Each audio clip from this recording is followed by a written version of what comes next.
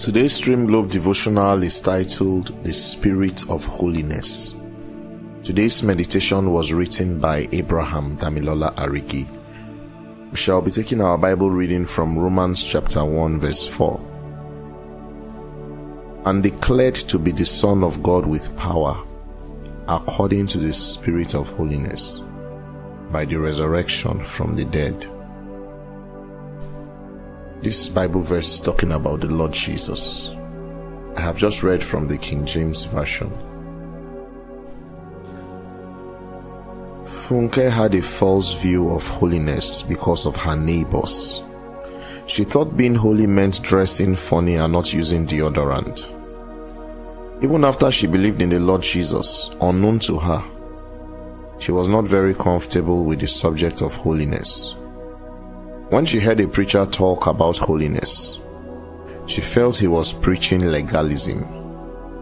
But as Funke grew in the knowledge of God, she realized the true meaning of holiness. She now desired above all else to be holy, because she understood that holiness was the secret to walking in authority as sons of God.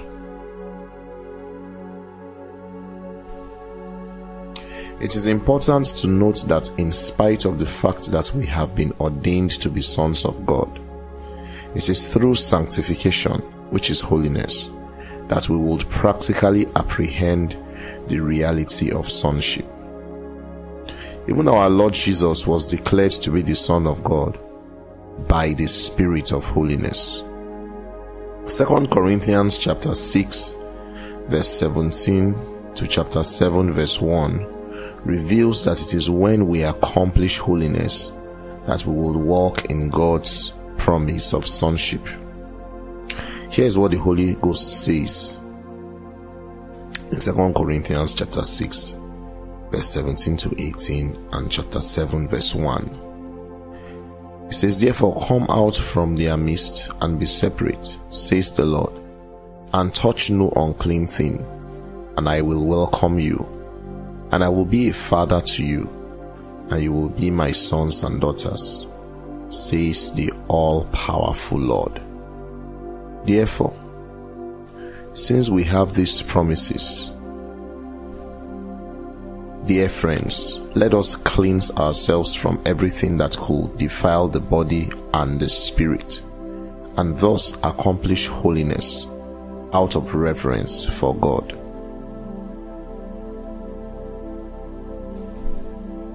I have just read from the New English Translation.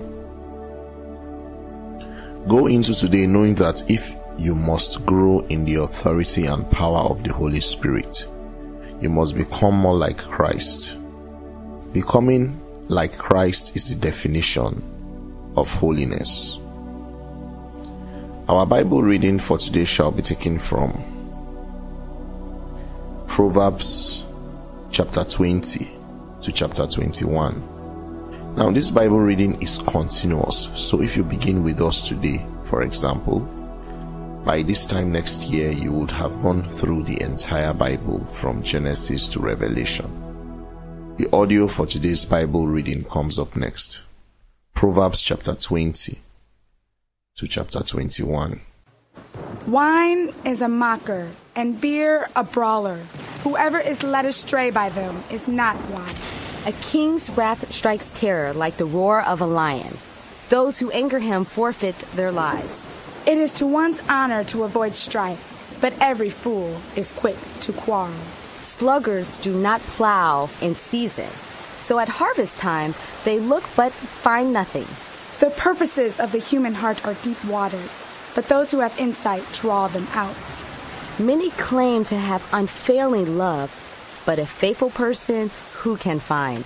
The righteous lead blameless lives. Blessed are their children after them. When a king sits on his throne to judge, he winnows out all evil with his eyes. Who can say, I have kept my heart pure. I am clean and without sin. Differing weights and differing measures, the Lord detests them both. Even small children are known by their actions. So, is their conduct really pure and upright? Ears that hear and eyes that see, the Lord has made them both. Do not love sleep, or you will grow poor. Stay awake, and you will have food to spare. It's no good. It's no good, says the buyer, then goes off and boasts about the purchase. Gold there is, and rubies in abundance, but lips that speak knowledge are a rare jewel. Take the garment of one who puts up security for a stranger.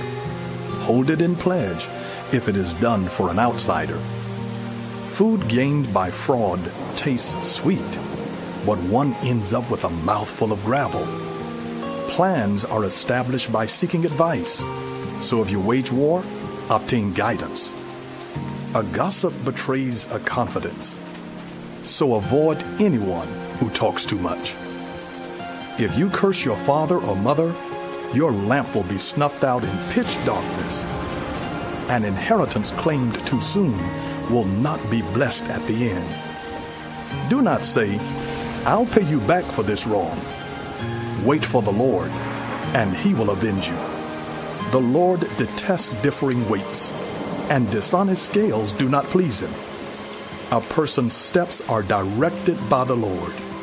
How then can anyone understand their own way? It is a trap to dedicate something rashly, and only later to consider one's vows. A wise king winnows out the wicked. He drives the threshing wheel over them.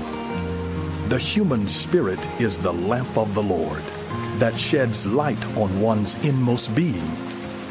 Love and faithfulness keep a king safe. Through love his throne is made secure. The glory of young men is their strength. Gray hair, the splendor of the old.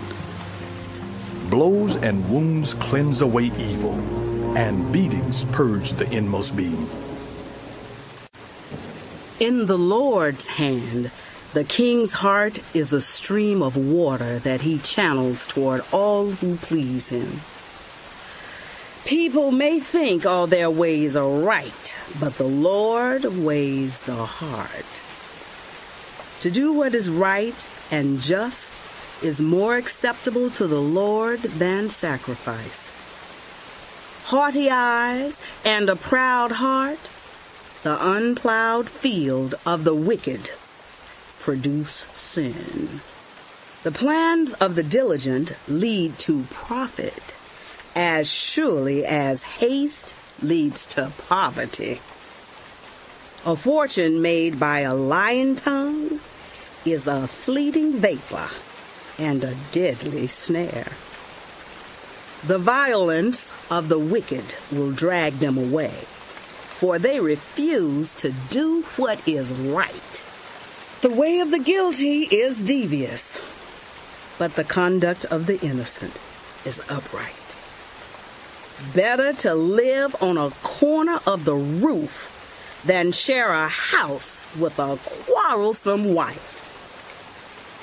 The wicked crave evil. Their neighbors get no mercy from them. When a mocker is punished, the simple gain wisdom. By paying attention to the wise, they get knowledge. The righteous one takes note of the house of the wicked and brings the wicked to ruin. Those who shut their ears to the cry of the poor will also cry out and not be answered. A gift given in secret soothes anger, and a bribe concealed in the cloak pacifies great wrath. When justice is done, it brings joy to the righteous, but terror to evildoers. Whoever strays from the path of prudence comes to rest in the company of the dead. Whoever loves pleasure will become poor. Whoever loves wine and olive oil will never be rich. The wicked become a ransom for the righteous, and the unfaithful for the upright. Better to live in a desert than with a quarrelsome and nagging wife. The wise store up choice food and olive oil, but fools gulp theirs down. Whoever pursues righteousness and love finds life, prosperity, and honor. One who is wise can go up against the city of the mighty and pull down the stronghold in which they trust. Those who guard their mouths and their tongues keep themselves from calamity. The proud and arrogant, mocker is their name. They behave with insolent fury. The craving of sluggards will be the death of them, because their hands refuse to work. All day long they crave for more, but the righteous give without sparing. The sacrifice of the wicked is detestable. How much more so when brought with evil intent? Those who give false witness will perish, but a careful listener will testify successfully. The wicked put up a bold front, but the upright give thought to their ways. There is no wisdom, no insight, no plan that can succeed against the Lord. The horse is made ready for the day of battle, but victory rests with the Lord. Please beware of scammers. No one in Streamglobe will ever call you or send you a WhatsApp message asking for any code or personal information. If you've been blessed by this devotional, you've been healed, you've been delivered, you've been enlightened by God's word, we would love to hear your testimony. Send your testimony to us via WhatsApp on +234 803 442 0524. If you wish to send your prayer request, you can send your prayer request to that same number via WhatsApp. To learn more about this ministry, or to read our devotionals online, or listen to our sermons and other resources online, visit our website at www.streamglobe.org or www.devotional.ng. Thank you for listening to today's Streamglobe Daily Devotional. We encourage you to share this audio with friends and contacts, and let's touch lives together. Streamglobe World Outreach is a non-denominational and interdenominational ministry. You can learn more about us by visiting our website at www.streamglobe.org. You can also contact us via telephone by calling +234 80344 20524 or +234 90 555 65838.